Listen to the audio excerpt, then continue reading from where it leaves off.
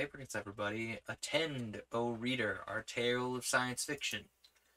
I got those backwards. Won't be the first time, won't be the last. Like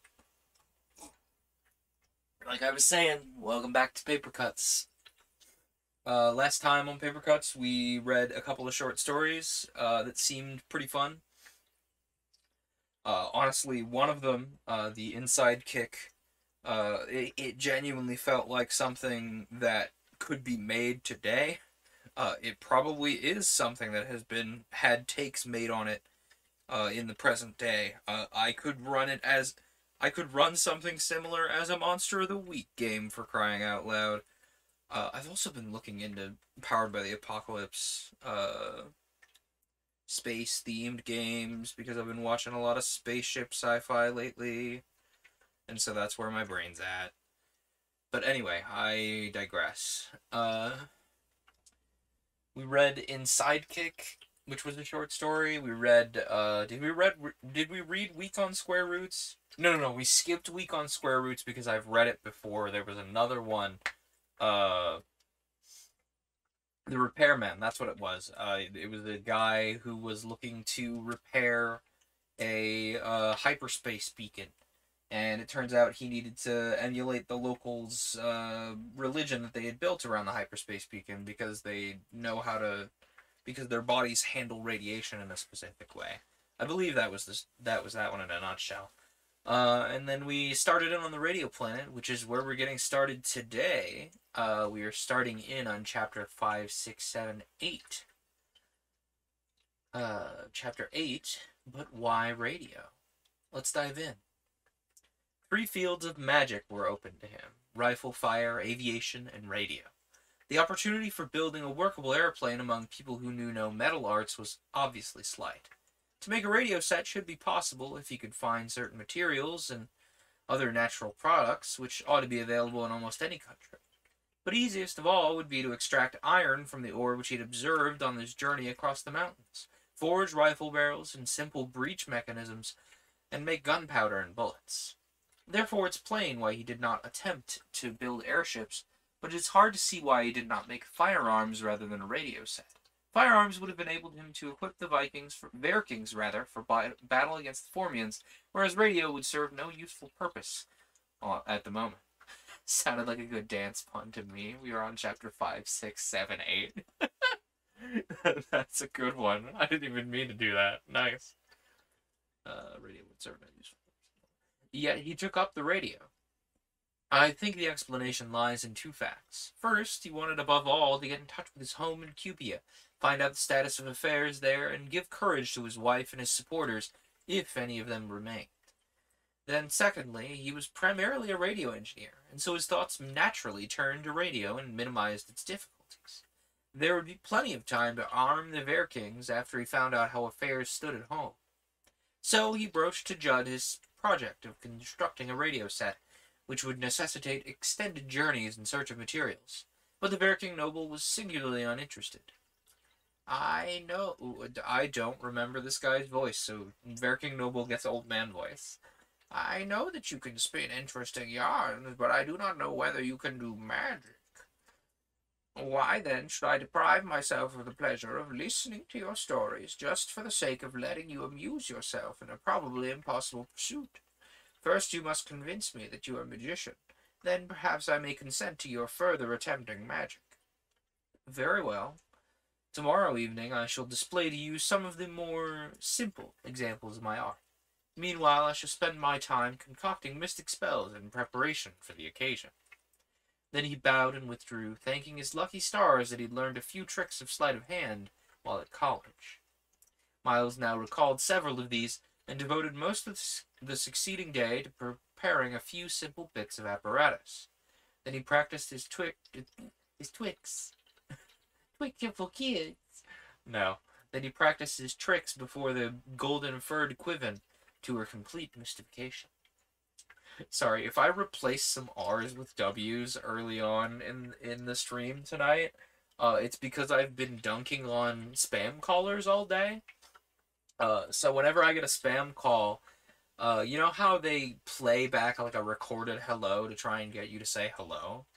Yeah, I've picked up on the fact that they do that, and anytime I get a call from a phone number I don't recognize, I don't say anything initially in case it's actually an important call. But then if they give me like a recorded hello, I will, I will respond with that hello, sir, hello.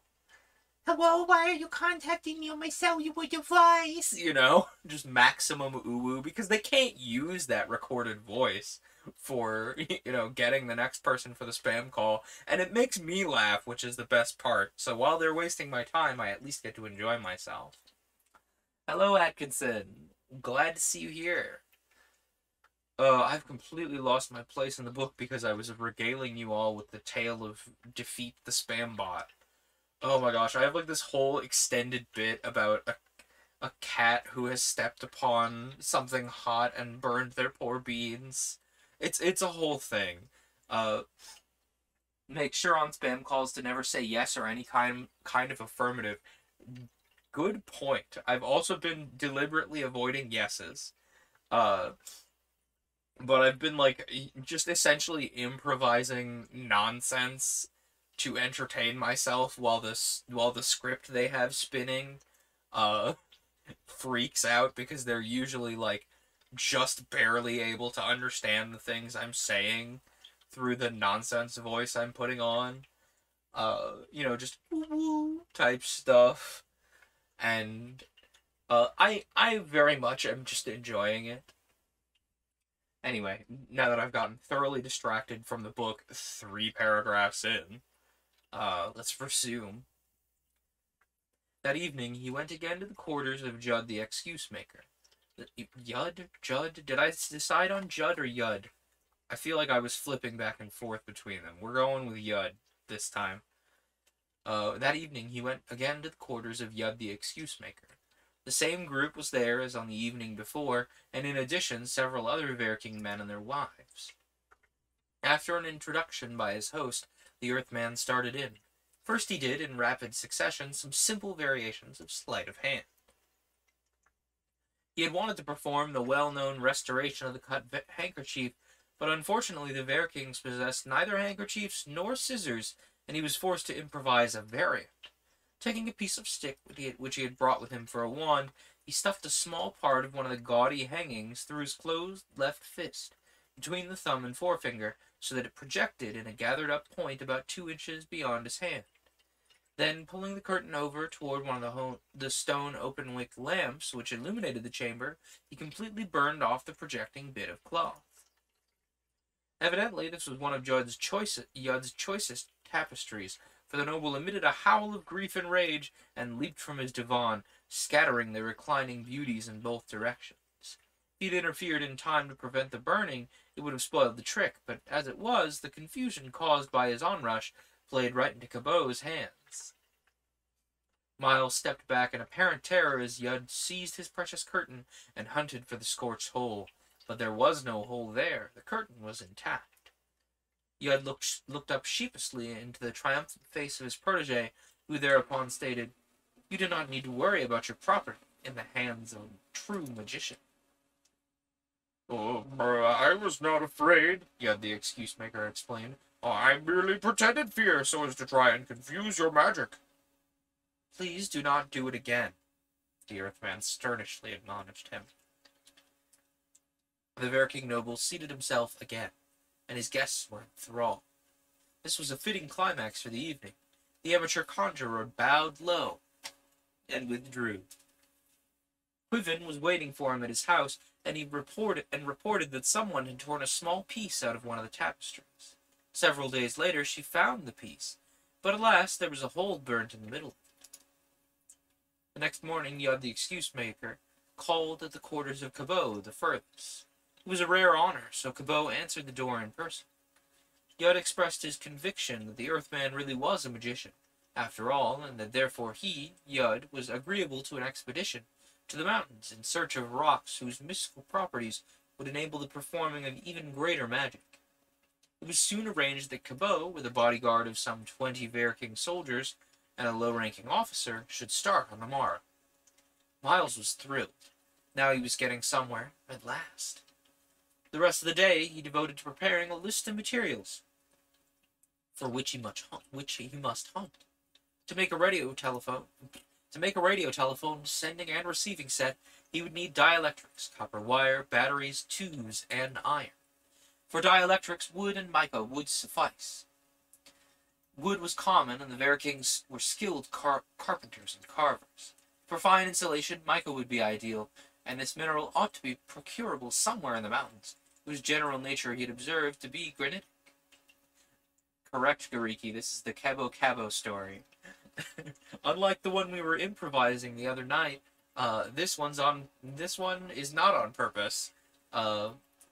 Cabot is the last name of our main character, for those of you unaware. Anyway, to make copper wire, he would need copper ore, preferably pyrites, quartz, limestone, and fuel. The necessary furnaces he would build out of brick. Anyone can bake clay into bricks. For cement, Miles finally hit upon using a baked and ground mixture of limestone and clay, both of which ingredients he would have at hand for other purposes. The Verakings used charcoal in their open fires, and this would do nicely for his fuel. For the wire-drawing dyes, he would use steel. This disposed of the copper questions, and brought him to a consideration of iron, which he would need at various places in his apparatus. This metal could be smelted from the slag of the copper furnaces, using an appropriate flux, such as fluorspar. Cabot next turned his attention to the power source. For some time he debated the question of whether or not to build a dynamo. But how about the storage batteries? He wasn't quite sure how to find or make the necessary red and yellow lead salts for the packing plates. Thus, by the time that Cabot had reached the contemplation of having either to find or make his lead compounds, he decided to turn his attention to primary cells. The jars could be made of pottery, or from the glass which was going to be necessary for his tubes anyhow. Charcoal would furnish the carbon elements. Zinc could easily be distilled from the zinc spar if that particular form of ore were found. Salt ammoniac solution could be made from the ammonia of animal refuse, common salt, and sulfuric acid. I guess there is no shortage of sulfuric acid here on Venus. I was like, wait a minute, sulfuric acid, that's hard to find. Nope, not here. Mass production of zinc-carbon batteries should thus be an easy matter, and they would serve perfectly satisfactorily, as neither compactness nor portability was a requisite. The radio man accordingly abandoned the idea of dynamos and accumulators in favor of large quantities of wet cells. The tubes, it appeared to Miles, would present the greatest problem. Platinum for the filaments, grids, and plates had been fairly common in nugget form in Cupia, and so could presumably be found in Varkingia. Glass, of course, would be easy to make. Alcohol for laboratory burners could be distilled from decayed fruit. But the chief stumbling block was how to exhaust the air from his tubes, and how to secure magnesium for use in completing the vacuum. These matters he would have to leave to the future in hope of a chance idea. For the present, there were enough elements to be collected that he would be kept busy for a great many days. Accordingly, he copied off the following two lists. Materials readily available: wood ashes, charcoal, clay, common salt, white sand, animal refuse, decayed fruit. Materials to hunt for: mica, copper ore, quartz, limestone, fluorspar, galena, zinc ore, platinum, chalk, magnesium. Sorry, I got a little too into the Full Metal Alchemist reading ingredients that I said chalk a little weird. It's fine. But that afternoon, all his plans were disrupted by a message reading, "To the Furless One. You are directed to appear for my amusement at my palace tomorrow. You are directed to appear for my amusement at my palace tomorrow. Fail not. Theof the Great." "Well, that puts an end to my trip," he said to Quiven. "How do you suppose His Majesty got wind that I'm a conjurer?" "One of his guests at the show last night must have told him." But something in her tone of voice caused Miles to look at her intently, and something in her expression caused him to say, "You know more than you tell. Out with it." Whereat Quiven shrugged her pretty golden shoulders and replied, "Why deceive you, though you're so stupid that it's very easy? Who brought you the note from Archelu the night of your arrival here?" You did? Why didn't I put two and two together before? That you're connected in some way with Archelu?" She laughed contemptuously. How'd you guess it? Yes, one would rather say I am connected in some way to Arkilu, for I'm her sister, set here to spy on you by connivance with the chief woman of Judd's servants, who's an old nurse of ours. I am Quiven the Golden Flame, daughter of Teof the Grim, and it is from me that he learned of your mystic abilities. What do you think of that, beast? I think that although you are truly a Golden Flame, you ought to have been named Quiven the Pepper Pot. Whereas she suddenly burst into tears and rushed out of the room. Funny girl, Miles commented to himself as he laid aside the list prepared for his prospecting trip and set about the concoction of some stage properties for his forthcoming command performance before the king. It was a sulky Quiven who served his meal that evening, so much so that Cabot playfully accused her of putting poison in his stew. This didn't render her any more gracious, however. If I did not love my sister very much, I would not stand for you for one moment. The rest of the meal was eaten in silence, during which Cabot had an idea. So when the food had been cleared away, he asked the Aran maiden, Can you smuggle a note to your sister for me? Yes, and I shall tell her how you're treating me. At which he could not refrain from remarking, Do you know, Quiven, I believe that you're falling in love with me. You beast! Oh, I hate you, I hate you, I hate you! And she turned her face to the wall. Come now, I don't mean to tease you. We must both think of your sister. The note, how long will it take you to deliver it and return? Shall I hurry? Yes. Then it'll take me less than 1/12 of a day. That'd be quite sufficient for his plans. And so accordingly he wrote, Akilu the Beautiful, send word how I can see you after the performance, but beware of Yud, Cabot the Magician. This note he folded up, placed it in the palm of Quiven, and closed her golden fingers over it. Whereat she sprang back with, Don't you dare touch me like that! And rushed out of the house, sobbing angrily. Really, he must be more careful with this delicate creature, for although her intense hatred furnished him considerable amusement, it was yet possible to go too far. He must be at least polite to the sister of his benefactress. But there was no time to be given over to worrying about Quiven's sensitive feelings, for the note had been sent merely to give him a slight respite from her prying eyes, in order that he might sneak out for a conference with Yud. Of course, he had no intention of any secret tryst with Arkilu. Heaven forbid when he loved his own distant Leela so intensely. So he hurried to the quarters of the Varkinian noble, who received him gladly, being most interested in learning whether there was any rational explanation to be given about the various magic tricks of the evening before. But Miles blocked his inquisitiveness by the flat assertion that all were due to mystic spells and talismans alone, and then got rapidly down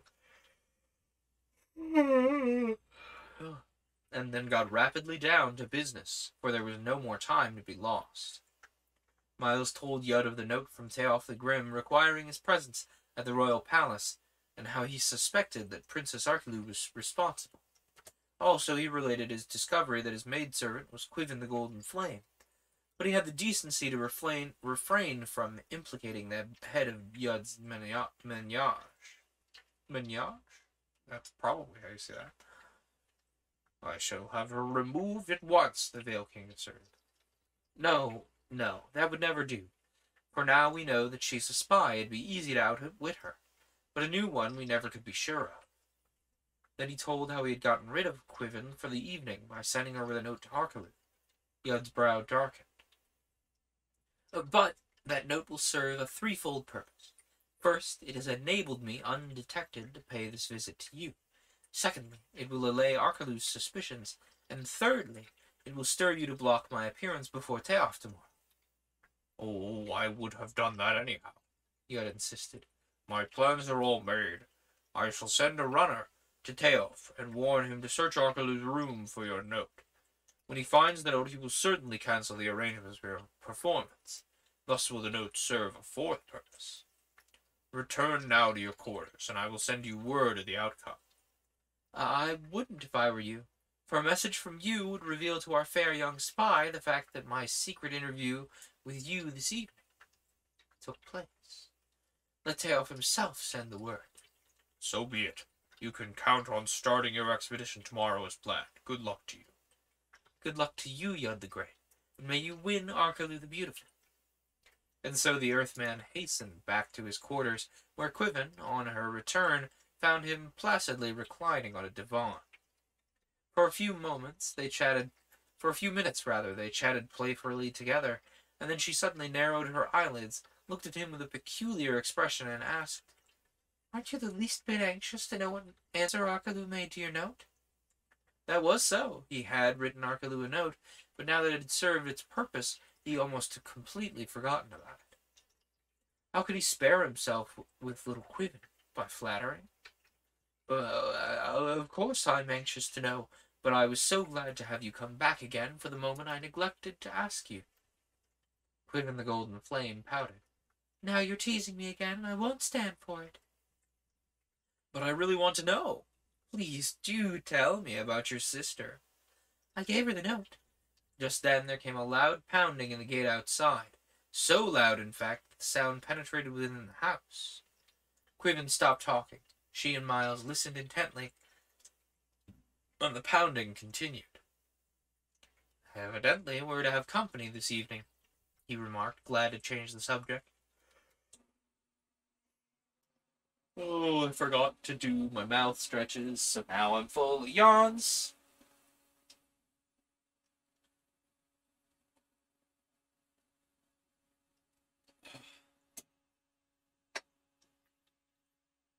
Quiven replied, Such a racket at this time of night can mean naught but ill. Let us approach the gate with care and question the intruders. So saying, she took down one of the hanging stone lamps and opened the outside door.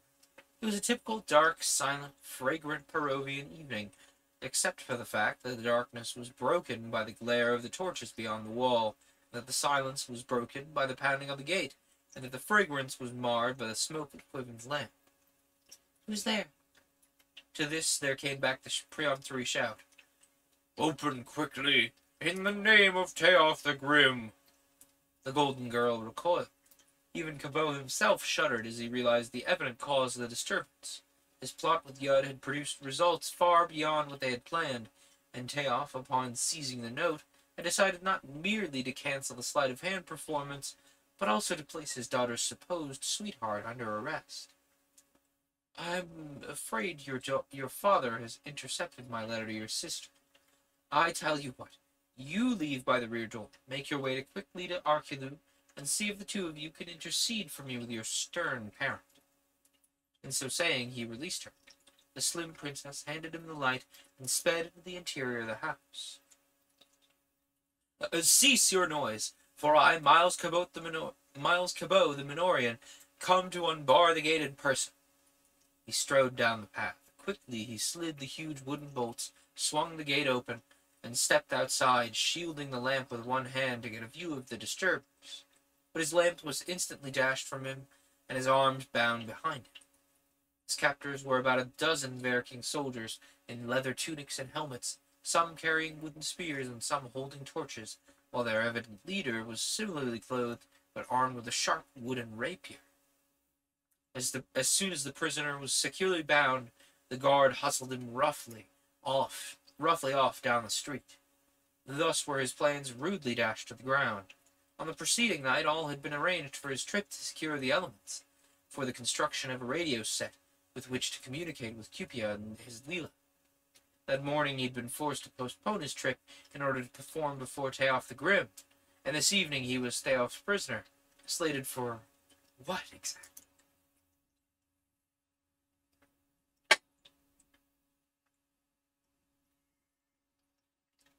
Oh, you will have to excuse my yawning. Usually I do some, vocal warm-ups so my face muscles don't require me to yawn so much. But not this time, apparently.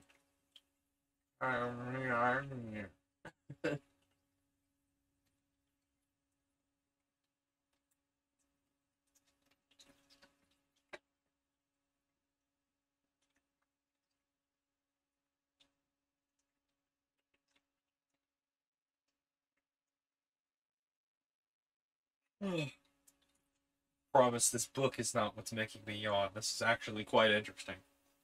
Let's dive into Chapter 9, Prisoner. The squad of Verking soldiers, with Miles Cabot as their prisoner, had traversed nowhere near the distance to the palace when they turned from the street through a gate. Where are they going to take me now? Miles wondered. This question was soon answered, for the party entered a building which was evidently a dwelling of the better class. The hall was well lighted so that Miles blinked at the sudden glare. The leader of the party placed himself squarely in front of his prisoner, with hands on his hips, and remarked with apparent irrelevance, "Well, we fooled Quiven, didn't we?" The prisoner stared at him in surprise. It was Yud disguised as a common soldier, and Cabot laughed with relief. "You certainly gave me a bad 144th part of a day," he asserted.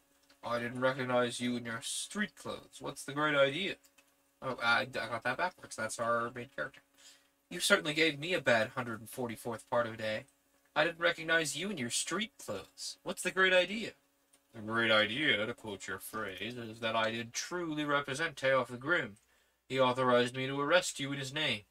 The pretty little spy will report your capture to Arkilu, and her father will stonily refuse to reveal where you are imprisoned. Meanwhile, I shall give the Golden One time to escape, and you shall then send a second squad to seize your effects. Your expedition will start immediately. Come, unbind the prisoner." As soon as his bonds were loosed, Miles warmly grasped the hand of his benefactor. "You're all right. You've completely succeeded without leaving anything to explain." "I always succeed and never have to explain anything," Yud replied a bit coldly. And so, late that night, the radio man, dressed in leather tunic and helmet, and armored with tempered wood rapier, set out with his bodyguard for the western mountains. In silence, and with the minimum of lights, they threaded the streets of Yud's compound, then the streets of the city until they came to the west gate, where a pass signed by Teof the Grim gave them free exit. There they moved due westward across the plains, with scouts thrown out to guard against any contact with moving and roving roys. By daybreak they had reached the cover of the wooded foothills, and there they camped for a full day, for much-needed rest. Finally, on the second morning following their stealthy departure from Berkingi, their journey really started. The commander of the bodyguard was an intelligent youth named Crota. During the meals at the first encampment, Miles described to Crota in considerable detail the particular form of copper pyrites which furnished the bulk of the copper used for electrical purposes on the continent of Cupia. After listening intently to the description for about the 5th time, Crota smiled and said, "We Verkings place no stock in pretty stones except as playthings for our children, but I do recall the little golden cubes with which the children of one of the hill villages are accustomed to play tum-tum. This village, Sur by name, is only a day's journey to the southward. Let us turn our steps thither and learn from the children where they get the toys." "Oh, from them out of the mouths of babes and sucklings," the Earthman quoted to himself. And so they set out to the southward, following a trail which wound in and out between the fertile silver-green hills, which were, for the most part, scantily wooded. Toward the close of day, Crota's scouts established contact with the outposts of the village which they were seeking, and after an exchange of communications by a runner, the expedition was given free passage to proceed. Shortly thereafter, they came in sight of the village itself. From among the surrounding verdant rolling terrain, there arose one rocky eminence with a precipitous side and a flat summit on which stood the village of Sur, surrounded by a strong wooden palisade. Up the face of the cliff there ran a narrow zigzag path, cut in the living rock, and overhung by many a bastion from which huge stones could be tumbled or molten pitch poured on any invaders so rash as to attempt the ascent. Along this path the expedition crawled in single file, with many pauses to draw their breath, and before they reached the summit, Cabot realized full well how it was. Let's try that again. Cabot realized full well how it was that Sur, the southernmost outpost of the Verkingian civilization, had so long and so successfully withstood the onslaughts of the wild and savage Rus. The inhabitants, furry Vikings, turned out in large numbers to greet the visitors and especially to inspect the furless body and the much over-furred chin of the Earthman. Guides led the expedition to a large public hall where, after a speech of welcome by the headsman of the village, they were fed and quartered for the night. Between the meal and bedtime, the visiting soldiers strolled out to see the sights by the pale pink light of the unseen setting sun. Cabot and Crota together walked to the west wall to observe the sunset. As the two of them leaned on the parapet, a rattling noise on the rocky walk beside them disturbed their reverie. Looking down, they saw 3 furry children rolling some small objects along the ground. With a slight exclamation of surprise and pleasure, the Viking soldier swooped down upon one of the youngsters, scooped up one of their toys, and handed it to the Earthman. Tum-tum. Wait, no, this is Crota. Tum-tum, Crota laconically announced, and sure enough, it was one of the small game cubes, to which he had described his companion. But before the latter had the slightest opportunity to examine it, the bespoiled infant let out a howl of childish rage, and commenced to assail Miles with fists, teeth, and feet. "Stop that!" Crota shouted, grabbing him by one arm and pulling him away. "We don't want to keep your tum-tum. We merely want to look at it. This gentleman's never seen a tum-tum." "Gentleman," the boy replied from a safe distance. "Common soldier." But Miles Cabot was too engrossed to notice the insult. The small cube in his hand was undoubtedly a metallic crystal, but whether chalcopyrite or not, he couldn't tell in the fading light. In fact, it might be the sunset which gave the stone its coppery tinge. Taking a small flint knife from a leather sheath that hung from his belt, Miles offered it to the child in exchange for the toy, in spite of Crota's gasping protest at the extravagance. The boy eagerly accepted the offer, remarking, "Thank you, sir. You should take off those clothes." It was a very neat and subtle compliment. Gentlemen Vikings never wore clothes. Cabot was impressed. "What's your name, my son?" he asked, patting the furry little creature on the head. "Tomo the Brie." "I shall remember that." Then he hurried back to the public hall, eager to examine his purchase by the light of the oil flares. Sure enough, it turned out to be really pyrites, and by its deep color, probably a pyrite rich in copper. To the radio man, it meant the first tangible step toward the accomplishment of the greatest radio feat ever undertaken on 2 worlds, namely the construction of a complete sending and receiving set out of nothing but basic materials in their natural state, without the aid of a single previously fabricated man-made tool, utensil, or chemical. To this day, Miles wears this cube as a pendant charm in commemoration of that momentous occasion. As he lay on the floor of the public building that night, the Earthman reviewed the events of the day until he came to the episode of the purchase of the cubical pyrite crystal from little Tomo. "Your name, my son?" Cabot had asked him. "My son," thought Cabot. "I have a son of my own across the boiling seas, on the continent of Cupia, and a wife, the most beautiful and sweetest lady in Poros. They are in dire danger, or they were many months ago when I received the SOS which led me to return through the skies to this planet. Oh, how I wish I could learn what the danger was, and what has happened to them since then." Thus he mused, and yet when he came to figure up the time since his capture, he was able to account for less than 3 weeks of Earth time. Perhaps there was still a chance of rescue, if he would but hurry. The danger which had inspired his Leela's call for help was undoubtedly due to the return of Prince Yuri across the boiling seas. For all that Miles knew, Princess Leela and the loyal Cupians were still holding out against their renegade prince. The message which Cabot had ticked out into the ether from the radio station of the Ants had only been sent a few days after the SOS. If received by Leela or any of her friends, it had undoubtedly served to encourage them to stiffen their resistance to the usurper, and if received by Yuri, it had undoubtedly thrown him into the fear of the great builder.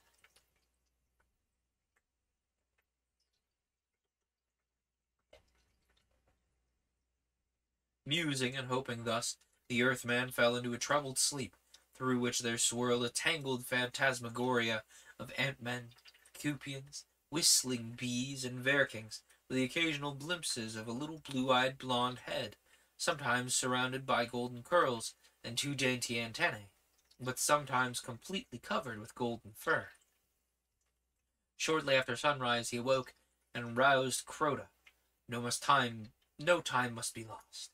The Princess Leela must be saved. But there was nothing they could do until their host brought the food for the morning meal. From the bearers they now ascertained that the tum-tum cubes were gathered in a cleft in the rocks only a short distance from the village, and that although the perfect cubes were rare and highly prized, the imperfect specimens were present in great quantities. In fact, hundreds of cartloads had been mined and picked over in search of perfect cubes, and thus all this ore would be available in return for the mere trouble of shoveling it into carts. As soon as arrangements could be made with the headman of Sewer, Cabot and his party, accompanied by guides, crept down the narrow zigzag path to the plain below the village, and proceeded up a ravine to the quarry, where they verified all that had been told them. It was a beautiful sight, a rocky wall out of a cleft in which there seemed to pour a waterfall of gold. But on close inspection, every cube was seen to be nicked, or bent, or out of proportion, or jammed partway through or into another cube. The soldiers, both those from Verkingi and those from Sewer, scrambled up the golden cascade and started hacking the crystals out of the solid formation, in search for perfect cubes, while their two leaders watched them with amusement from below. All at once there came a shriek, and one of the Verkings toppled the whole length of the pile, almost at Cabot's feet, where he lay perfectly still, the wooden shaft of an arrow projecting from one eyeball. "Ruiz!" Crota shouted.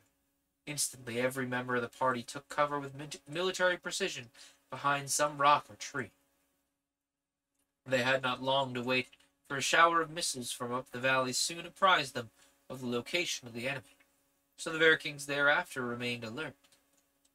Those who had bows drew them and discharged a flint-tipped arrow at every stir of grass or bush in the locality where the missiles of the enemy had come. "We know not their number," he whispered to Cabot, "and since we have accomplished our mission, let us return to Suez as speedily as possible." Agreed. The withdrawal was accomplished as follows. Crota first dispatched runners to the village to inform the inhabitants of the situation. Then, leaving a small rear guard of archers and slingers to cover their retreat, he formed the remainder of the expedition in open order and set out for Sur as rapidly as the cover would permit.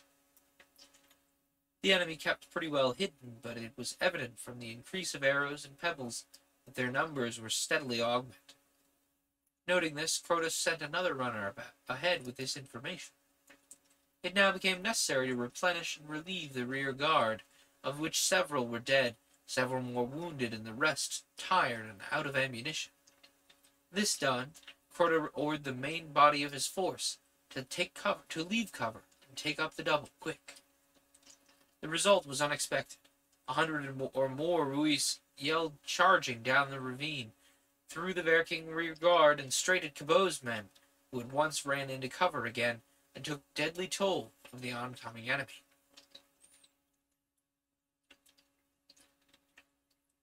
But the Ruiz so greatly outnumbered the Verkings that the tide could not be stemmed, and soon the two groups were mingled together in a seething mass.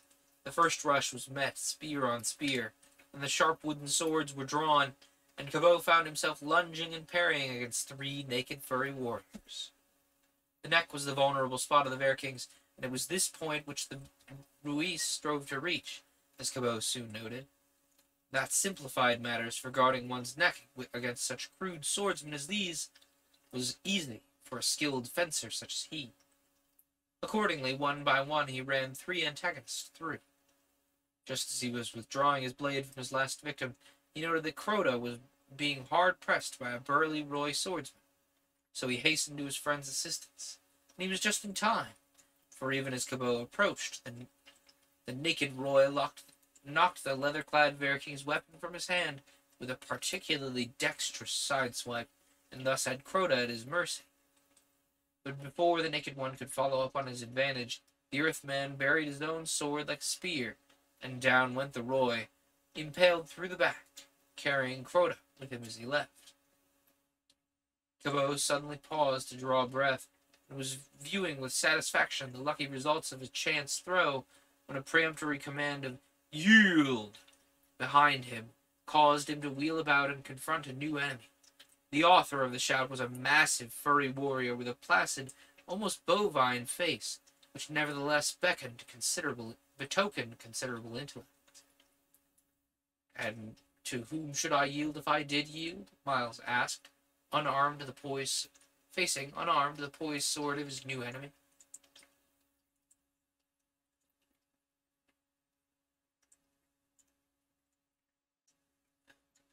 Grodd the Silent, King of the Ruiz, was the dignified reply. I thought that At the Terrible was king of your people. That is what At thinks too. The answer was given with a slight smile.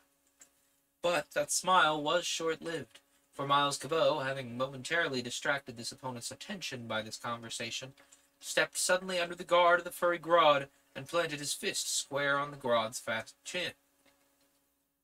Down crashed this king, his sword clattering from his nerveless hand. In an instant Miles snatched up the blade and bestrode his prostrate foe. Just as he was about to plunge his point into Grodd's vitals, there occurred to him the proverb of Poblath: while enemies dispute, the realm was at peace. With Grodd the Silent and At the Terrible both contending for the leadership of the Ruiz, Verkingia might enjoy a respite from the trepidations of the wild and lawless race. He would leave the fallen Roy for dead, rather than put him actually in that condition. Accordingly, he sprang to the aid of his companions. Crota was already back in the fray, his own sword in his hands once more, and the sword of his late burly opponent slung at his side.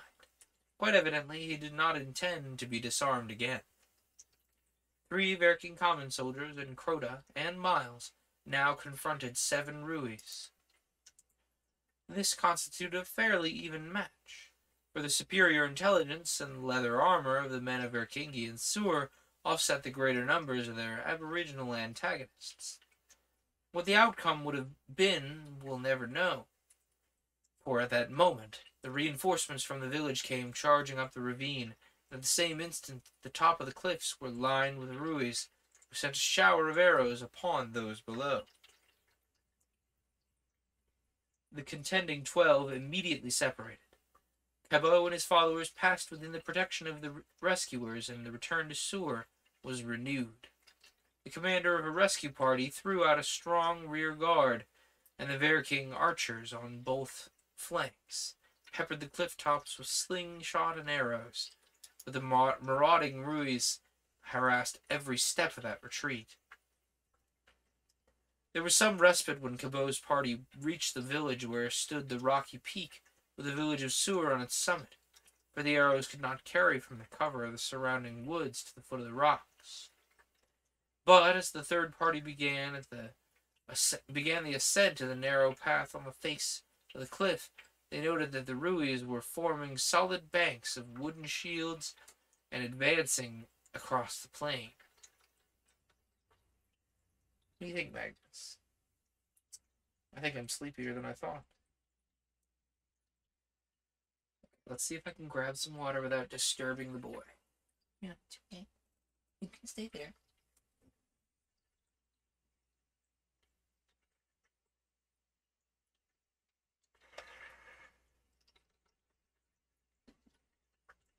We do, in fact, have a Magnus partially on my lap right now, for those interested.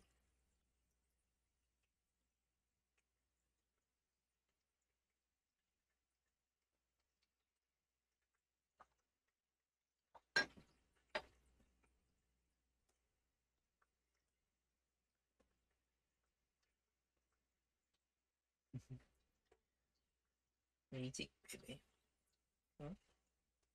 You just want to sit here and listen to Papa read? Sounds good to me. He's just a little guy. That's all he is. Oh, harassed every step of the retreat. I believe that's where we were. There was some respite when Cabot's party reached the plain where stood the rocky peak with the village of Sur on its summit, for arrows could not carry from the cover of the surrounding woods to the foot of the rocks. But as the tired party began the ascent of the narrow path on the face of the cliff, they noted that the Ruiz were forming solid banks of wooden shields and advancing across the plain. Those are good emotes, RNL, thank you. Arrows now began to fly from below at the ascending Verking party, several of whom toppled and fell down the face of the cliff. And then the warrior just above Miles on the narrow path clutched his chest with a gasp and dropped square upon the Earthman, who braced himself and caught the body, thus preventing it from being dashed to pieces at the foot of the rocks. Whether or not the furry soldier was dead could not be ascertained until Miles should have reached the summit. So up he toiled with his burden until he gained the protection of the palisade, where he laid the Verking gently on the ground and tore open his leather tunic to see if any life were present. The wounded man still breathed, though hoarsely, and his heart still beat, but there was a gaping hole in the one side of his chest. No arrow protruding from that hole, Miles tenderly turned the man over to see if the wound extended clear through, and it did, almost. From the man's side there projected the tip of a bullet, the steel-sheathed tip of a leaden rifle bullet. Chapter 10. The Siege of Sur. You ready for the Siege of Sur, Magnus? You think I'm ready for you to pet me? Yeah? You understood? You say wherever you like. As long as I can see the words on the screen, we're fine. Yeah.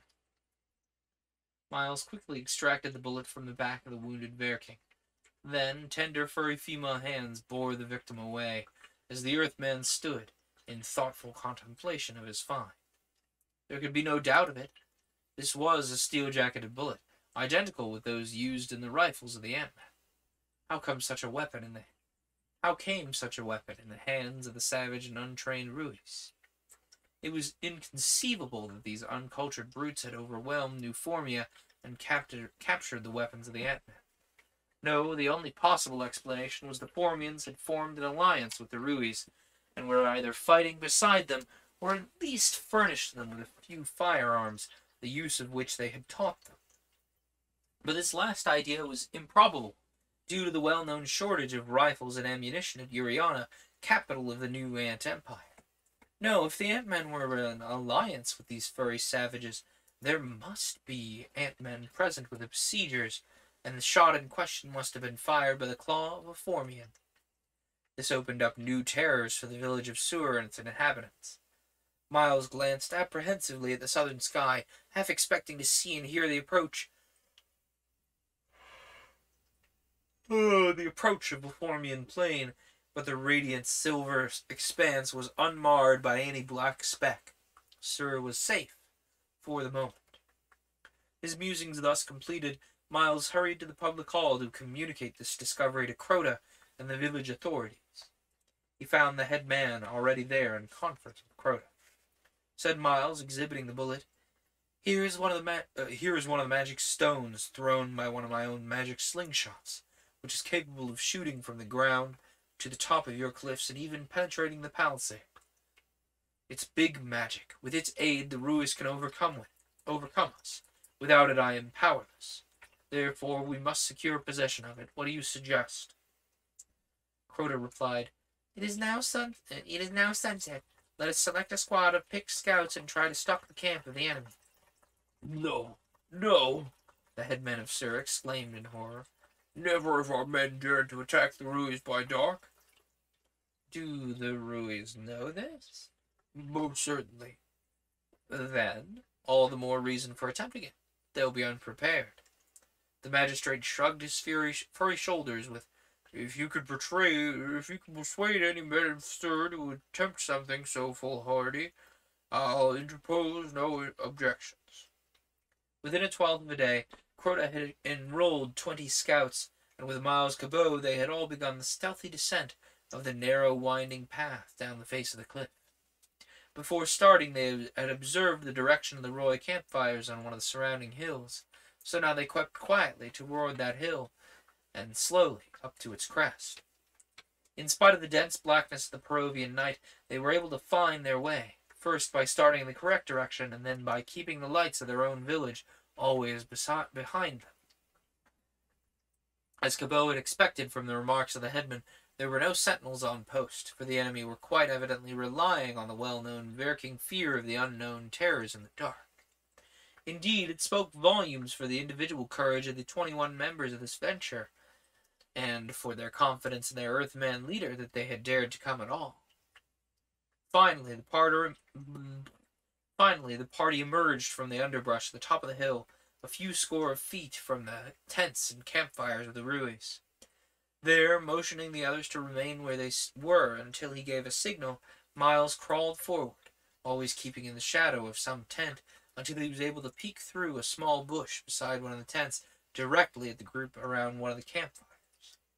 Just as Cabot arrived at this observation position, a Roy warrior was declaiming, I told you it would work, but I had not seen, for I had not. I told you it would work, for had I not seen it demonstrated fully to me? You yourself saw it kill. Now will you not believe me? I cannot understand its principle. How can a weapon kill afar and yet resemble neither a sling or a bow? Show us how it works, and then we'll be persuaded. I don't believe that he has it. The original speaker, nettled, spoke again. It's in my tent there, you doubters, indicating the one beside which Cabot had crouched. Quick as a flash, Cabot wriggled beneath the back of the tent into its interior. The campfire light, penetrating through the slit opening in front, revealed nothing but rumpled blankets on the floor and ordinary weapons slung to the tent pole. So the intruder commenced rummaging around the bedding. The conversation outside continued. Prove or be silent. You saw the Verkin fall, didn't you? True, but I didn't see you sling any pebbles. Meanwhile, Cabot continued his frantic search. At last it was rewarded. In one corner of the tent his groping fingers closed upon a Formian rifle and a bandolier of cartridges. A thrill ran through him at the touch. Prove it to you, I'll get it for you. And if you don't believe me, I'll slingshot you with it. That ought to be enough to prove, even for a stupid one like you. I've said it. That's the signal for my exit, Miles said to himself as he hastened to crawl out through the back of the tent. But then he reflected, no, I want more than this gun and ammunition. I also want information. And so he remained. As the Roy entered the tent and felt for the rifle, the crouching Earthman flung himself upon him, and before the startled furry one could even utter a gasp, strong fingers closed upon his windpipe, throttling off all sound. The struggle was over in a few moments. When Miles Cabot finally crept out of the enemy tent, it was with a limp form under one arm, and a bandolier and a rifle slung across his shoulders. The conversation at the campfire continued. One of the warriors was saying, Our friend takes long to find his wonderful slingshot. He thinks he was lying, does not dare to face us. Let us pull him from his tent and confront with him perfidy. At this, Miles sprang to his feet and ran to the cover which concealed his followers. Rush in among them as we planned, while you two come with me.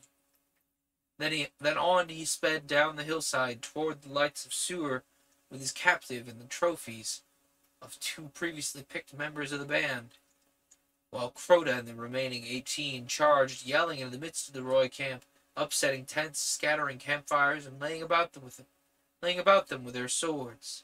Straight through the camp they charged, shouting, Make way for at the Terrible! Then they circled the hill under the cover of darkness and rejoined Miles. The startled Ruiz were taken completely by surprise.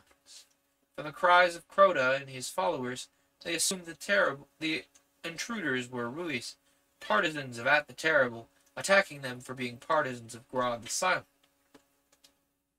As they came rushing out of their standing tents or crawled from beneath such tents as had been wrecked, they met others of their own camp, similarly rushing or crawling, and mistaking them for enemies, started to fight. The confusion was complete, and never for a moment did the naked furry savages suspect that a whole trouble had been caused by a mere handful of Verkings. Truly, as Poblath the philosopher has said, while enemies dispute, the realm was at peace.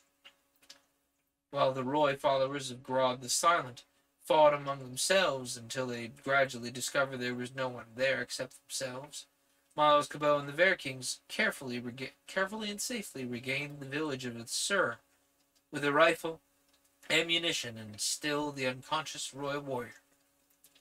In the public hall, under the tender ministrations of Verking maidens, who would rather have plunged a flint knife into him, the captive finally regained his senses and looked around him in bewilderment.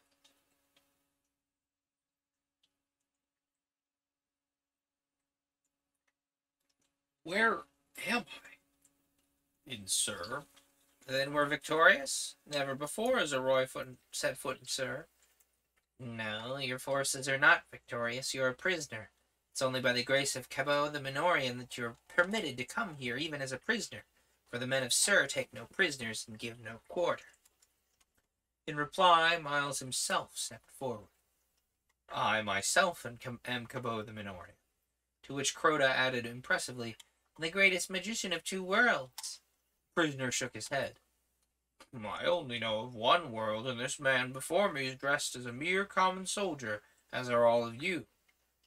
Know then, O scum of Poros, the Earthman admonished, that there are other worlds beyond the silver skies, and in the world which I come from, all soldiers are gentlemen. But the Roy warrior was not to be subdued by language. How did I get here? You didn't come here. You were brought. I brought you. How? By magic. What magic? My magic cart which swims through the air as a reptile swims through the waters of a lake. True, there be such aerial wagons, for I have seen them near the city of the beasts of the south. Mark well, Miles interjected to the assembled Vikings, then to the prisoner again. I captured you because you possessed the magic slingshot, and presumed to use it on one of my own men. This effrontery could not be permitted to go unpunished, hence your capture.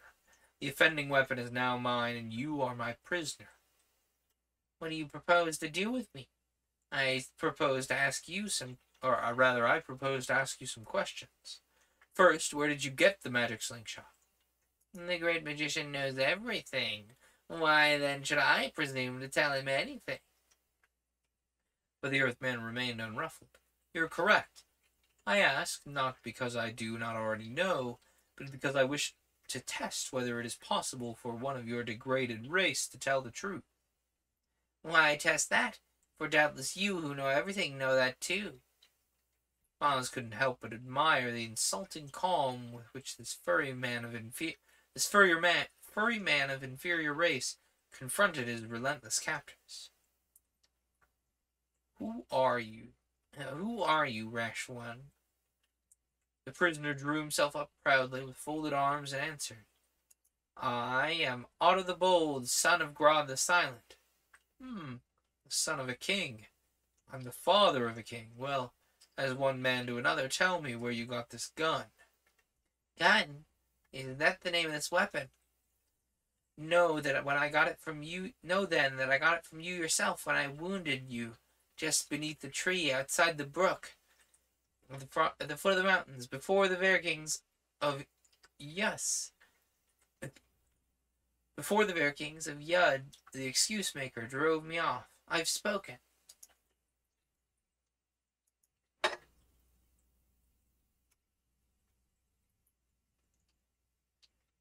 And spoken truly, concealing his surprise with difficulty. Of course, why hadn't he guessed it before? But there were still some more points to clear up, so he continued. Why'd you shoot those 2 arrows at me in the house of... Why did you shoot those 2 arrows at me in the house at the top of the mountain? Because we wished to explore the house, but you killed my companion, whereupon I resolved to kill you in revenge and capture the noisy gun. Is that the right word? So I trailed you. The rest you know. Remember, I know everything. But did you ever see anyone but me shoot the gun? You know, I never did. No one on Poros, save Cabot the Magician or Otto the Bold, has ever done this big magic. I saw the results, but not the means, so when you killed my companion, I experimented for myself after I'd stolen your gun. And soon I learned how, after which I carefully conserved the magic stones till last night, when I shot one of the Vikings of Sir, so as to give the visible proof of my magical powers to my doubting comrades.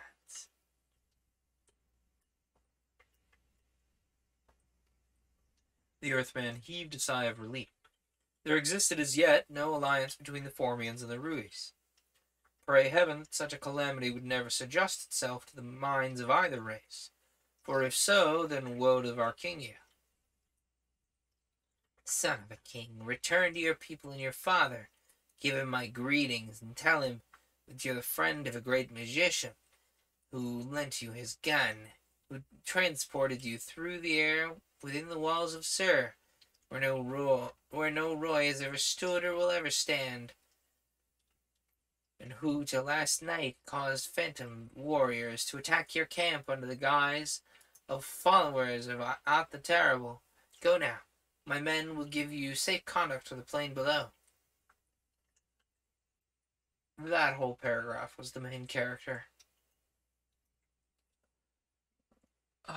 Honestly, folks, I'm feeling very sleepy, so once we finish this chapter, I think I'm going to take an early intermission. We're going to do a little bit of a shorter stream tonight.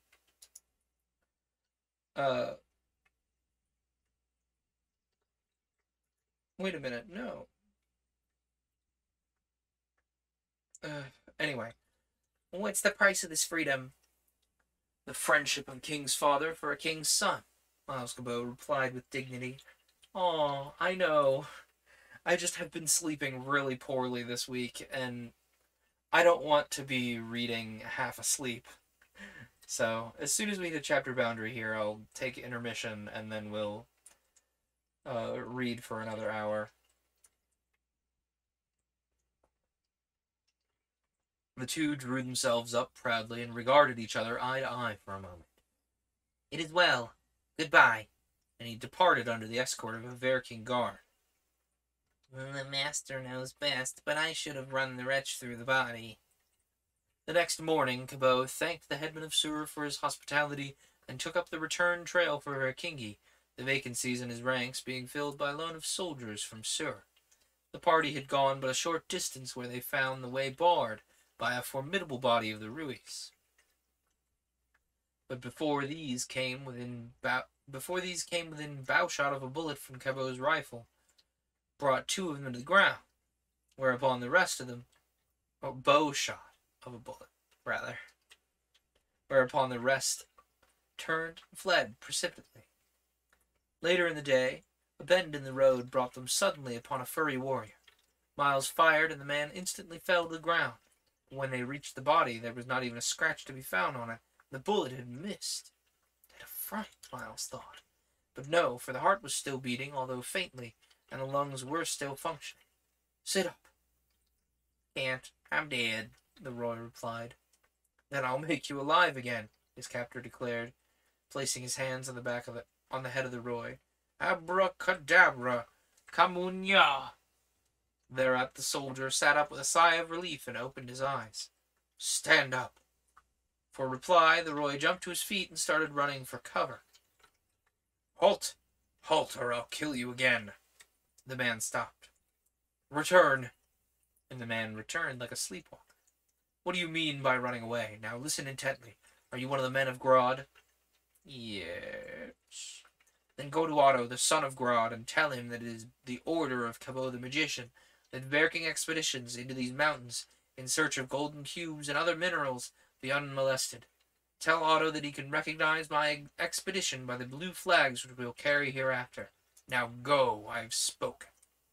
The Roy warrior ran up the trail, and this time was not halted. Another mistake, Croto remarked, half to himself. The rest of the return to Verkingi was made without event.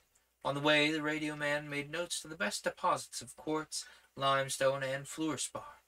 Also, he carried with him a few large sheets of mica. But he found no traces of galena, zinc, or platinum. These would require at least one further expedition.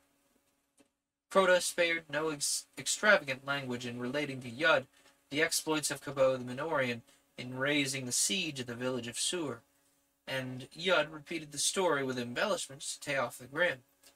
Also, his long-deferred right-hand performance, or rather the long-deferred sleight-of-hand performance, was held at the palace, to the great mystification of the white-furred king.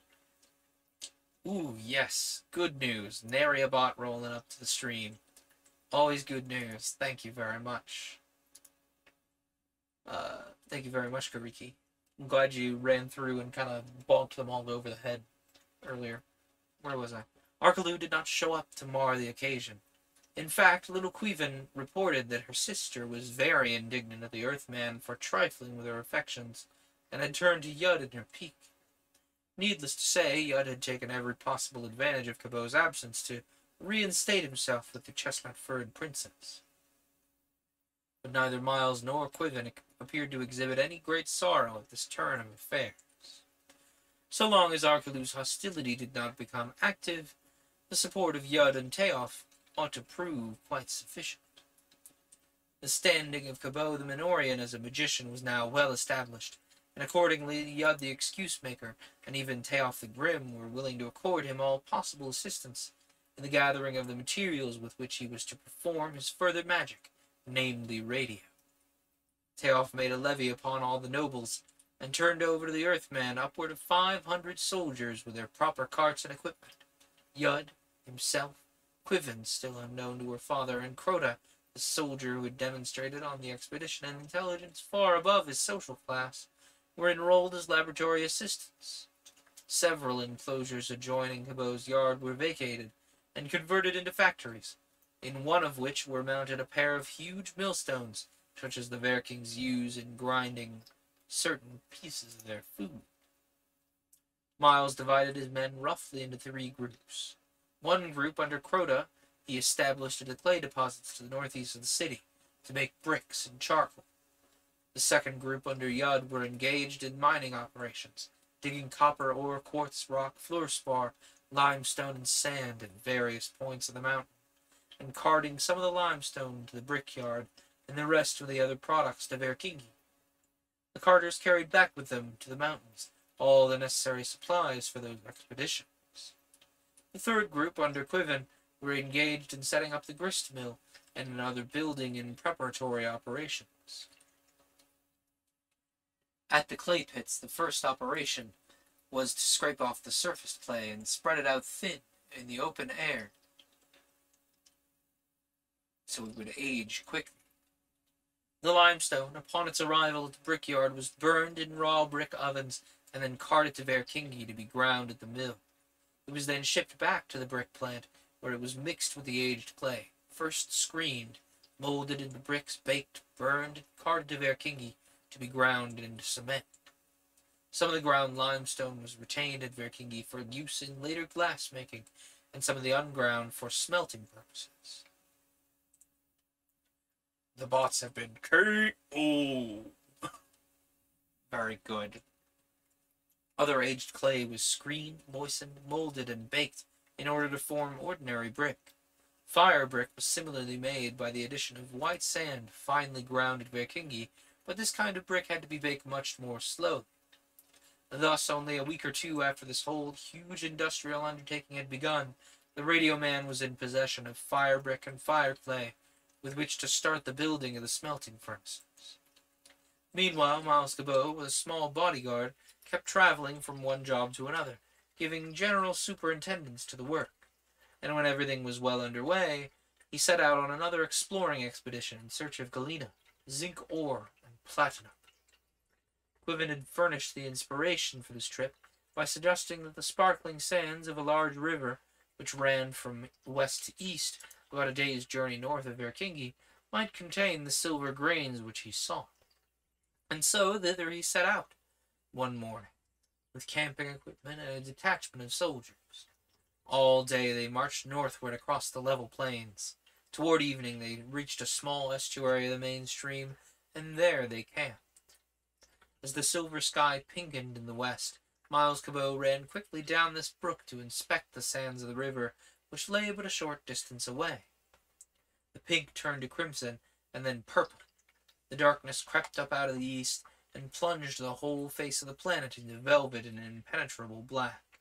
But Miles Cabot did not return to the camping place. What a great little cliffhanger to head to intermission on. I know it's a little early, but like I said, I'm feeling a little sleepy. I'm feeling a little tired. I'm feeling a little sleepy. It's time for a BRB. Now is a great time to have a little break yourself along with me. Stretch, get hydrated, take medications if that's something you need to do. Definitely pet your animals for me. Tell them hello. Give them some love. Just take care of generalized things. Usually I'd say, oh man, I've been sitting for way too long and I need to stretch, but this time I need to stretch to get some extra energy. So let me bring up the BRB.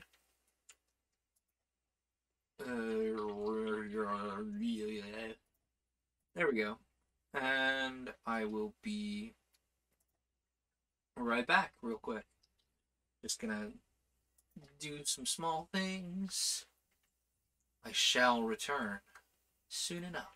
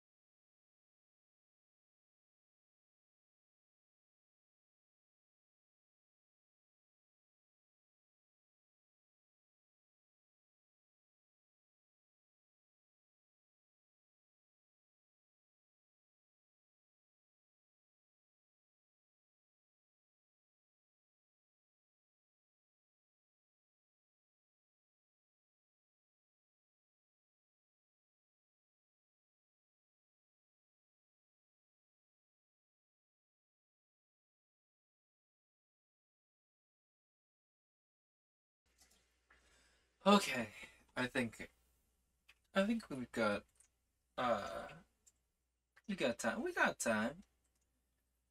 Uh, so we're definitely gonna go for another hour or 5 total chapters, whichever comes first. Uh, like I mentioned, I'm just sleepy. I'm just big sleepy today. I have not been sleeping particularly well lately, thanks to, in no small part, my cats, who have decided that it is now their holy duty to awaken me in the middle of the night. Isn't it, boys?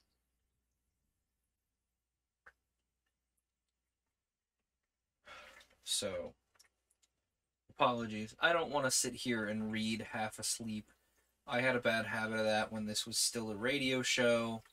So, and I just don't like how the recordings came out when I was very sleepy and reading. Like, yeah, they're still listenable, but you can tell I'm like very sleepy and not dictating very well. My mouth is very closed. So, like, I just, I'd rather have a short episode where I am a little sleepy instead of the first half of the episode is shockingly listenable, and then he just passes out on the table for the second half. You know, hopefully, library will decide that my lap is a good place to be because I'm always happy to have a cat in the frame, especially because him being in the frame means that he's not going to be causing any problems. Oh, library. It's like, oh no. Oh, the internet can see me. Maybe I shouldn't stand here. Such a nervous little man. He's much more willing to be on camera than Magnus is, which was kind of a surprise when Magnus laid on my lap earlier.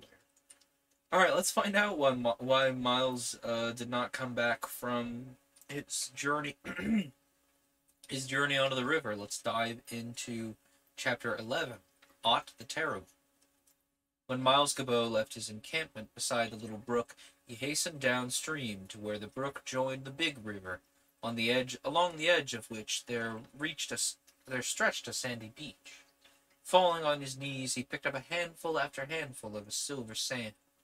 There was still plenty of daylight left for him to examine the multitude of shiny metallic particles. There could be no doubt of it. These sands held some metal which could be separated out in the same manner as that in which the California gold miners of 1849 used to wash for gold, but only time would tell whether or not this metal was the much-to-be-desired platinum which the radio man needed for the grids, filaments, plates, and wires of his vacuum tubes. On the morrow he would wash for this metal, using the wooden pans which he had brought for that purpose. The precious dust he would carry back to Verkingi, melted into small lumps if possible, and then try to analyze its composition in his laboratory. As he sat on the sandy beach and thus laid his plans, his thoughts gradually wandered away from scientific lines, and he began again to worry about Leela.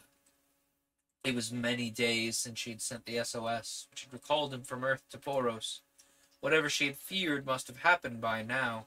It was possible that he would never be able to effect a return to Cupia. Why not then accept the inevitable, settle down permanently among the Verkings, and solace himself as best he could? Even an ordinary stalwart soul would have done his best and been satisfied by that.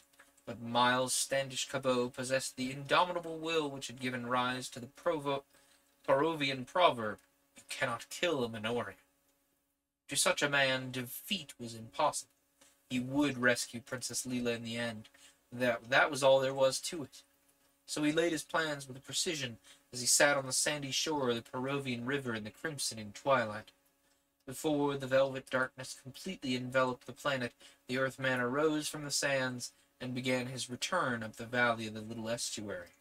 But as he was hurrying along and was passing through a small grove of trees, a dark form noiselessly dropped upon him from above. The creature lit squarely upon his back, wrapping its furry legs around his abdomen and its furry arms around his neck. Although taken completely by surprise, Cabot wrenched the creature's feet apart and then threw it over his head as a bucking bronco would throw a rider, a jiu-jitsu trick which he'd learned from one of the gymnasts at college. The Roy, for that is what Cabot's assailant proved to be, scrambled quickly to his feet, although a bit stunned, and crouched, ready to spring at him again. The Earthman planted his feet firmly apart, clenched his fists, and awaited the onslaught. Then, when the creature charged, he met him on the point of the jaw with a well-aimed blow. Down crashed the furry one. Cabot was rubbing his bruised knuckles and viewing his fallen antagonist with some satisfaction when suddenly he was seized around the knees from behind and was hurled prone by one of the neatest football tackles he'd ever experienced. Squirming quickly to a sitting position, he dealt the Roy who held his legs a stinging blow beside the ear. The grip on his knees loosened, and he was just about to scramble erect when a third assailant caught him around the throat and pulled him over backward. Then scores of these furry savages swarmed upon him from every side. Yet still he fought, until his elbows were pinioned behind his back, his eyes were blindfolded, and a gag was placed between his teeth. Thereupon he ceased struggling, not because there was no fight left in him, but rather because he wisely decided to save his strength for some time when he might really need it. So he offered no further resistance when he was picked up and thrown across a pair of brawny shoulders and carried off, he knew not whither. Finally, after what seemed many hours, he was unceremoniously dumped onto the ground and then jerked roughly to his feet. His bandage was snatched off, and he found himself standing in the center of a circle of flares, confronting a large, squat, and particularly repulsive gray-furred Roy, who sat with some pretense of dignity upon a round boulder in front of him. Beside him stood another Roy, evidently the one who had brought him thither. This one now spoke.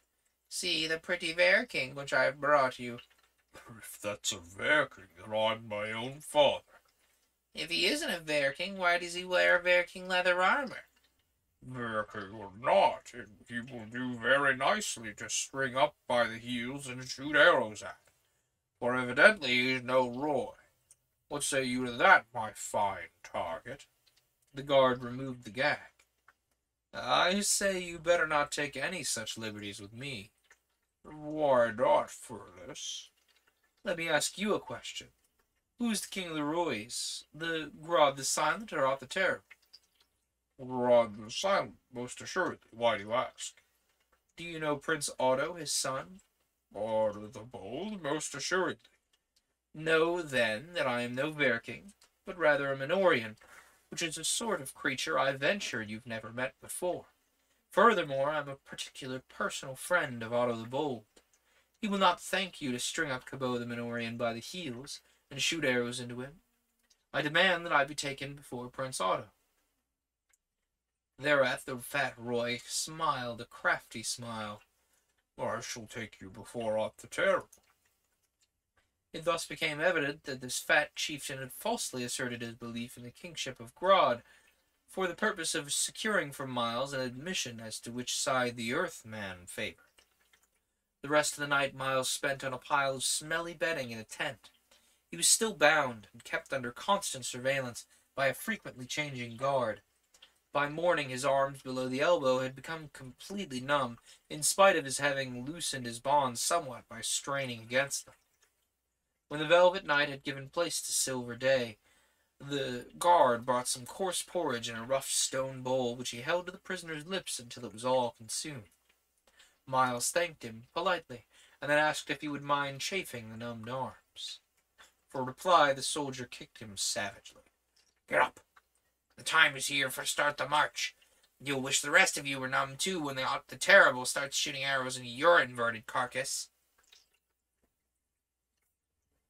Presently, Miles was driven into the open, the tents were struck and loaded onto carts, probably stolen from the Ver-Kings, and the furry warriors took up the march, with their prisoner in their midst. The fat chief alone rode in a cart, all the others walked. By straining at the things that bound his arms, Miles further loosened them sufficiently to relieve the pressure on his blood vessels, and then by wiggling his fingers he managed to finally restore the circulation. After that, he managed to take some interest in his surroundings. His captors were a coarse-looking lot of brutes, with long, gangling arms, thick-set necks, low foreheads, and prognathous jaws. In general, they more closely resembled the anthropoid apes of the earth than they really resembled the human, although furred Vikings. Their weapons, wooden spears and swords, and flint knives, were like those of the Vikings, only cruder. They marched without any particular order or discipline, and jested coarsely with each other as they ambled along. After taking in all this, Miles next turned his attention to the country through which they were passing. The trail led upward into the mountains, and this at once aroused his interest. Here and there he noted what he felt sure must be zinc blende. Yes, and cropping out of the rocks on the left was an unmistakable rosette of galena crystal. The radio man was sincerely glad that he'd been captured, and so he even joked jovially with the soldiers around him until they became quite friendly. At one point their route lay across a foaming mountain stream by means of a log bridge.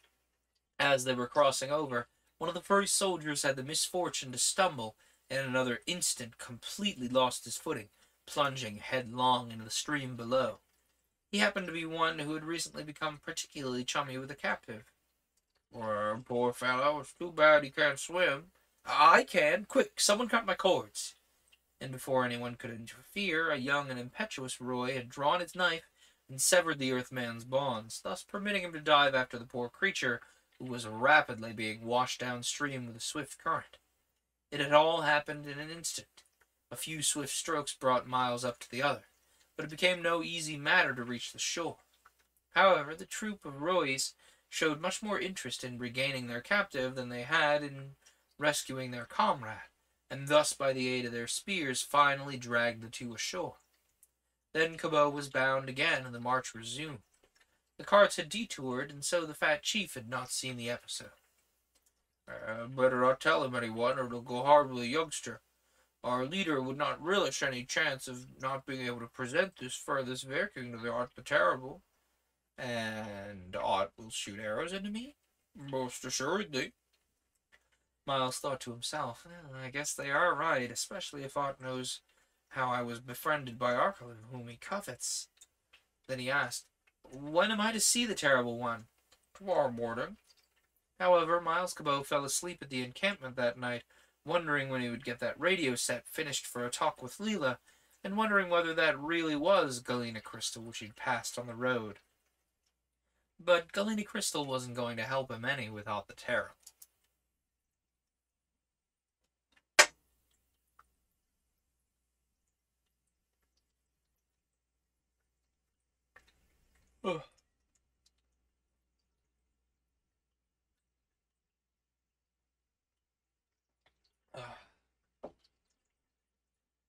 Chapter 12, Companions in Misery. In the morning, Miles Cabot was to be brought before Ot the Terrible, king of the Ruis, for execution in the diabolical manner common to these furry aborigines, namely by being strung up by the heels and then used as a target for the archery of the king. In spite of this, he slept soundly and dreamed of radio sets and blast furnaces and galena mines till he was awakened by a soft, furry paw shaking his shoulder. A voice spoke close to his ear. A life for a life. So you have that proverb on this continent as well as in Cupia. Who are you? What do you want? I'm the soldier whom you saved from the raging mountain torrent. What I want is to repay that favor. Is it really true that you're a friend of Otto the Bold? Yes. Then come. The forces of Grod the Silent, Prince Otto's father, are encamped but a short distance from here. I am on guard over you for the moment. Come, while there is yet time. Cabot arose in haste. The other promptly severed the cords which bound his elbows. Oh, how good it felt to have his arms free once more. He held them aloft and flexed and reflexed the lame and bloodless muscles. Excruciating pain shot through the nerves of his forearm, but it was pleasant pain, easy to bear, for it portended peace and rest to his tired members. He wiggled all his fingers rapidly, and the pain gave way to a prickly tingling, which in turn gradually faded off as the blood coursed freely through the veins and arteries once more. He drew a deep sigh of relief. Come on. the guard demanded. Together the two left the tent and threaded their way among the other tents out of the camp and down a rocky hillside path, the Roy in advance with Miles following, holding the other's hand for guidance.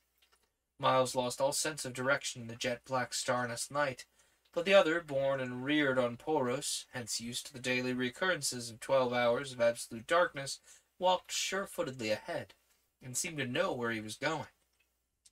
Finally, after about 2 hours of this groping treadmill progress, lights appeared ahead, and presently came the sentry's challenge. Halt! Who is there?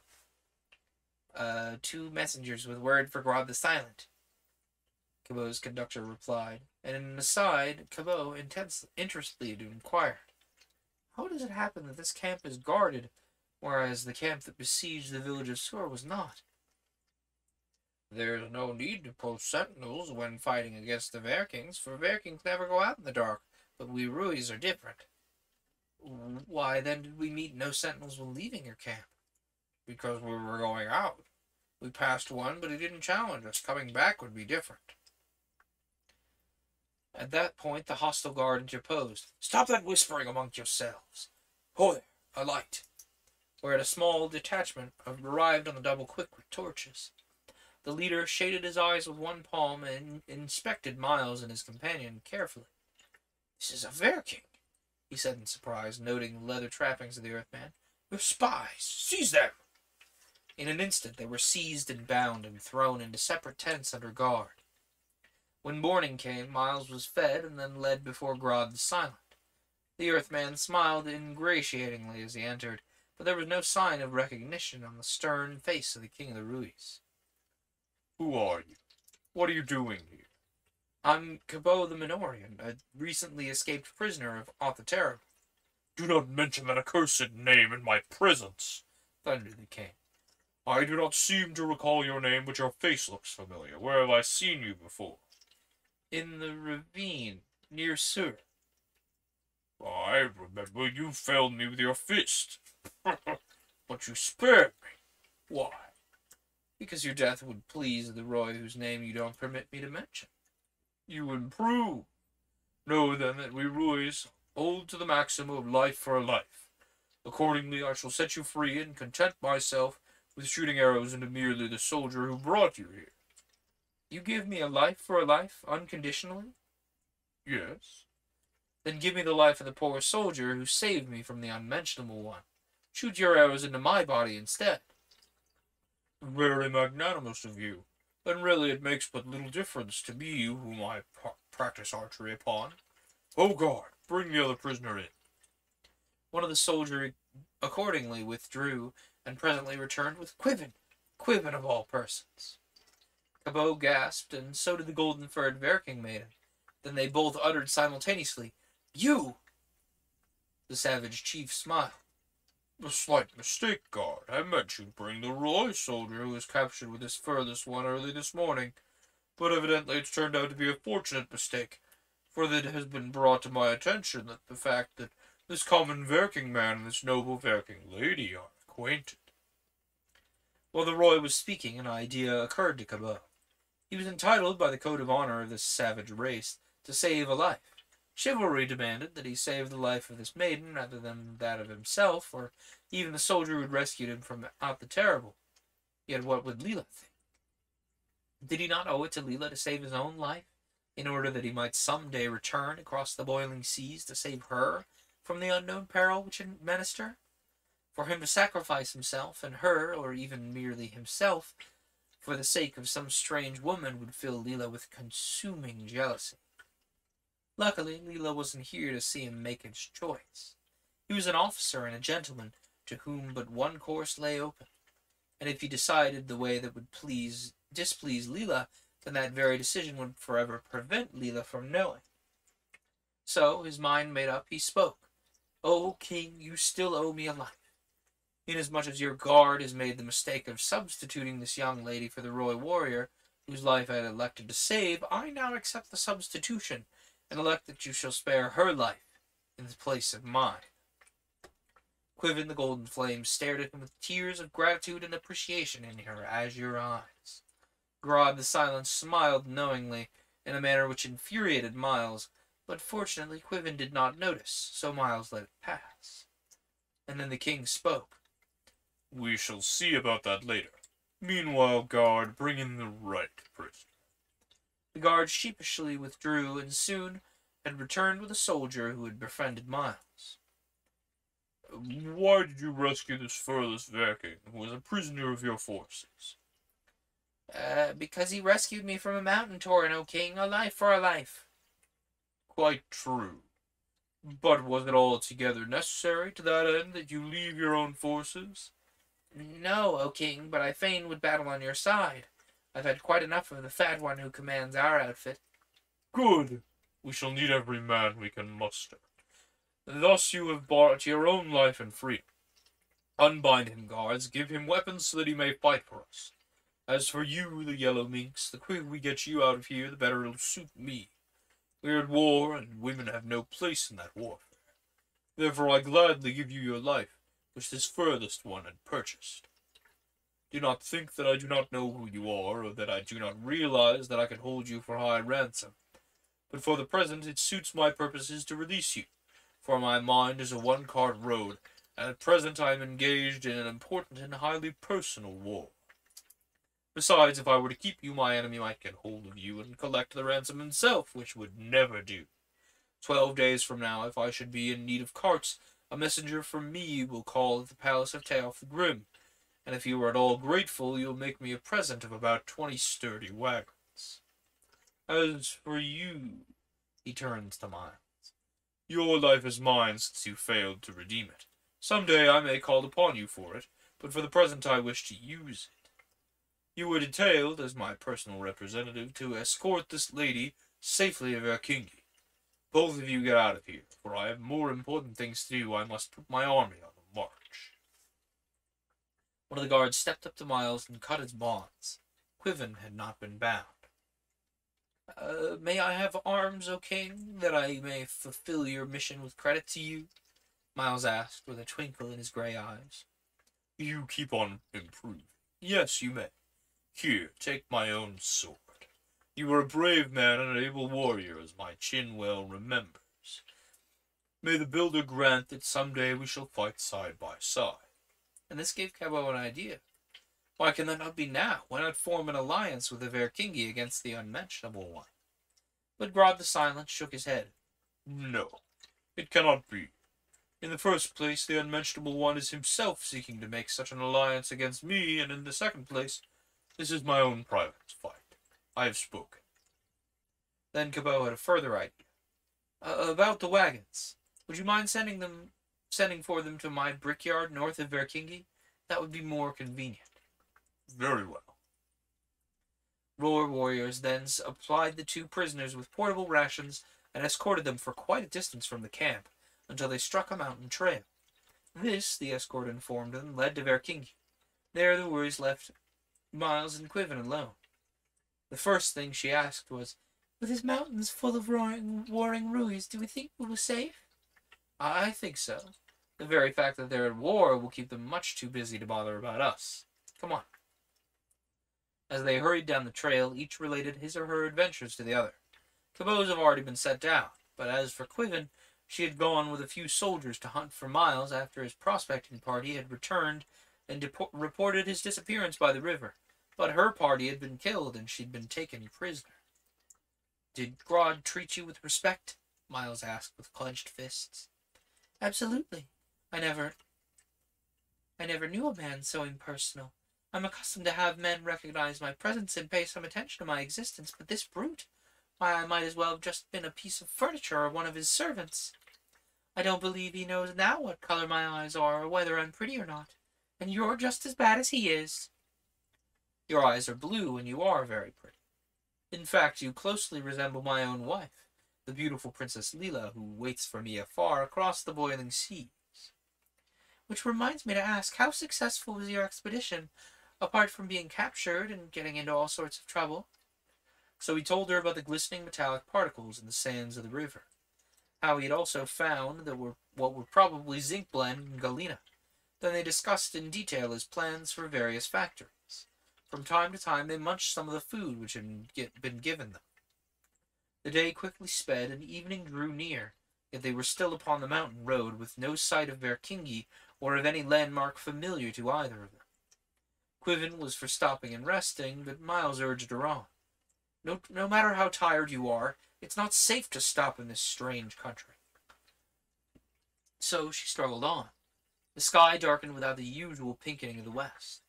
All too well they knew what that portended, one of the heaven-splitting tropical storms so common on Poros. And they were right. The storm broke, the thunder roared in one continuous volume of sound, the lightning and the rain alike poured down in continuous sheets. The trail became... Excuse me. Ooh, more. The trail became a mountain torrent, so that they had to cease their journey and crawl upon a huge boulder in order to avoid being engulfed by the water. The rain stopped as abruptly as it had begun. Again the silver sky appeared overhead. The extempore brook rapidly disappeared, but left in its wake a wet, muddy, and slippery trail down which the two took up their journey once more. Several times Quiven stumbled and fell, until at last her companion had to help her in order to keep her going at all. But in spite of this assistance, she finally broke down and cried, "I shall not go one step farther." Miles seated himself beside her and talked to her as one would soothe a child. That's what she was, a tired little child. "You can't stay here. The ground's damp, the night's coming on, your fur is sopping wet." "I don't care anything about anything. All that I know is that I positively cannot go on." So he decided that it would be necessary to change his tactics. "I'm ashamed of you. You, the daughter of a king, can't stand a little exercise? Why, I believe you're just plain lazy." For reply, she jumped to her feet in a sudden rage. "Oh, you beast, you insulting beast, you common soldier! I'll show you that I can stand as much of your hardship as the pampered womenfolk of your cupia. Though the men of my country, even our common soldiers, would be gentlemanly enough not to force a lady to endure any more than is absolutely necessary. Oh, I hate you! I hate you! I hate you!" "You're not being forced to endure more than is necessary. In the first place, it is necessary to go on, and in the second place, I'm not forcing you. You can go on or not, just as you see fit, but as for me, I don't intend to spend the night right here in this wet valley. Goodbye." For reply, Quiven raced ahead of him with, "Oh, how I hate you," and disappeared around a turn in the trail. Okay, folks. I am going to call it an evening there. We will be back, not this Friday, but next Friday. I'm taking the coming week off because I will be juggling too many limes to stream. But next week after next, feel free to come back. We will make much further progress, ironically, given the next chapter title, in this book. Thanks for tuning in. Sorry, I'm a big sleepy. This has been Paper Cuts, and I hope it didn't sting.